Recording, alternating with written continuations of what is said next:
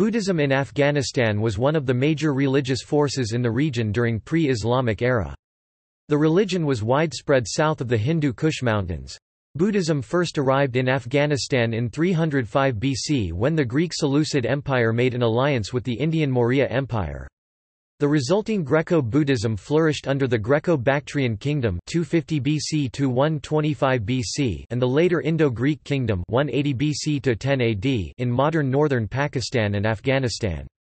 Greco-Buddhism reached its height under the Kushan Empire, which used the Greek alphabet to write its Bactrian language. Numerous Buddhist monks were sent out, including Bodhidharma, the founder of Zen Buddhism in China and legendary founder of Shaolin Kung Fu, Lokaksema c. 178 AD, who traveled to the Chinese capital of Luoyang and was the first translator of Mahayana Buddhist scriptures into Chinese, and Mahadharmaraksita who, according to the Mahavamsa chap. 29, led 30,000 Buddhist monks from the Greek city of Alexandria of the Caucasus, around 150 kilometers north of today's Kabul in Afghanistan, to Sri Lanka for the dedication of the Great Stupa in Anuradhapura. The Greco-Bactrian king Menander I, Pali Milinda, ruled 165 BC to 135 BC, was a renowned patron of Buddhism immortalized in the Buddhist text the Milinda Panna. The famous Persian Buddhist monastery in Balkh in northern Afghanistan, known as Nava Vihara, New Monastery, functioned as the center of Central Asia Buddhist learning for centuries.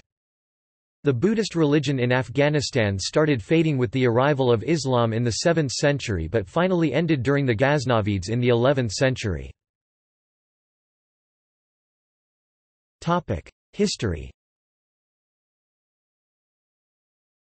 The territory within the borders of Afghanistan has seen many cultural and religious shifts over the centuries. The geographical position of the area between the Middle East, South Asian, and Central Asian cultures, and the proximity to the famous Silk Road connecting East Asian and Mediterranean civilizations, and others in between, have been major drivers of local historical and cultural developments. One major influence was the conquest of the area by Alexander the Great, which incorporated the area for a time into the Hellenistic world, and resulted in a strong Hellenistic influence on Buddhist religious art in that region.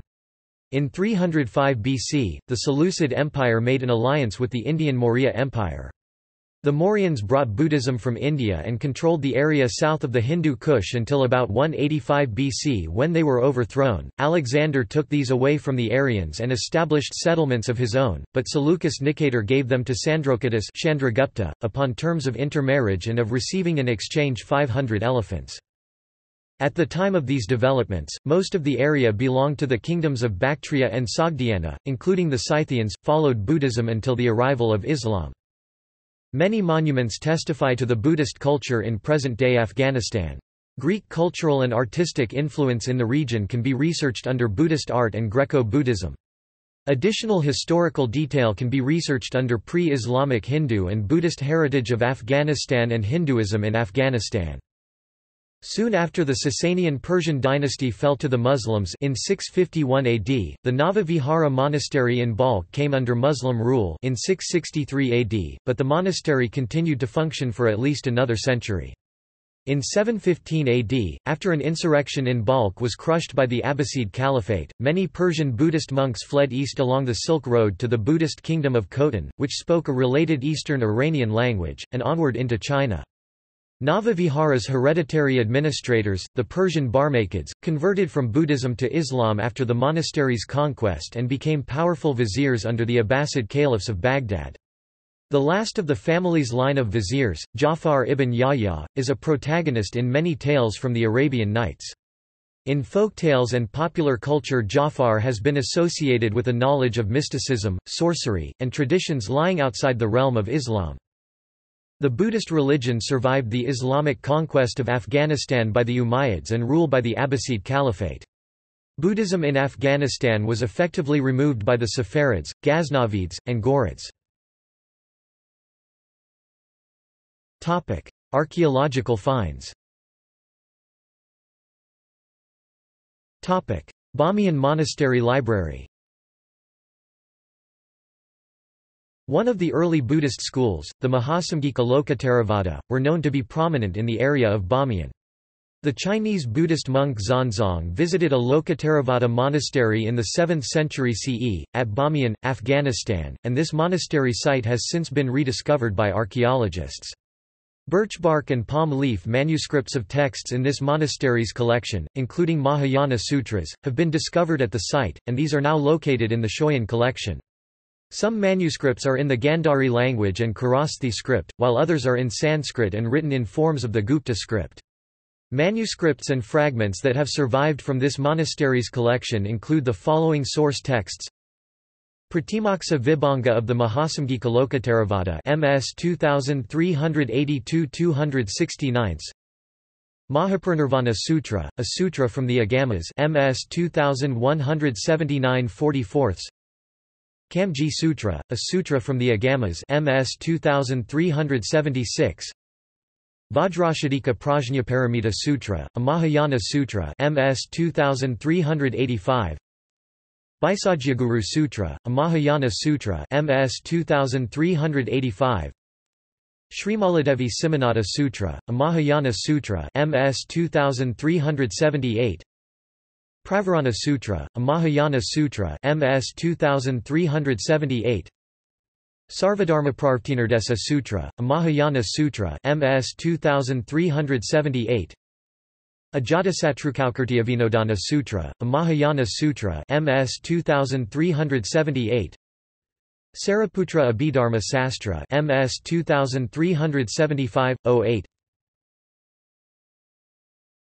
Topic: Buddhist relics.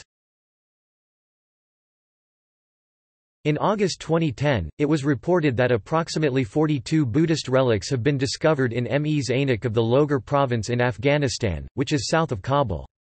Some of these items date back to the 2nd century according to archaeologists. Some Buddhist sites were found in Ghazni. The items in Logar include 2 Buddhist temples, stupas, Buddha statues, frescoes, silver and gold coins and precious beads. There is a temple, stupas, beautiful rooms, big and small statues, 2 with the length of 7 and 9 meters, colorful frescoes ornamented with gold and some coins. Some of the relics date back to the 5th century AD. We have come across signs that there are items maybe going back to the era before Christ or prehistory. We need foreign assistance to preserve these and their expertise to help us with further excavations. Jain relics. 2 rare Jain bronze relics have been found in Afghanistan. The 3rd, 4th century CE, Jain text Vasudevahindi mentions Jain merchants travelling overseas to Java, China and Central Asia. 2 additional Jain images have been reported in Afghanistan, a marble Padmasan image, and an image in the private collection of the king. Buddhist sites. Tepa Narenj, Bamiyan, Tapa Sardar, Tak-i Rustam, Mes Ainak, Tepa Kafriya. Gallery. See also: Pre-Islamic Hindu and Buddhist heritage of Afghanistan, Trapusa and Bahalika. References. External links. web.singnet.com.sg, studybuddhism.com, folk.uio.no, Silk Road Foundation.org